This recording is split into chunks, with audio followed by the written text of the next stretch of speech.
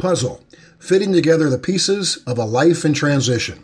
The opening scene of the new domestic drama Puzzle seems to take place in a bygone era. Come to find out, it is present day. The woman we see behaves as if from a time past. Mousy, repressed, self-conscious, and ultra-OCD, Agnes, Kelly MacDonald, in an arresting turn, is living a life dedicated to the age-old adage, a woman's place is in the home. Everything she does is for someone else, her husband, sons, church, newfound lover, nary a thought for herself. Hell, she even throws her own birthday party, for Christ's sakes.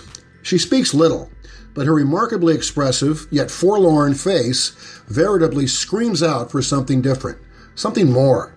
At the aforementioned sad soiree, she receives a gift, which she later opens alone.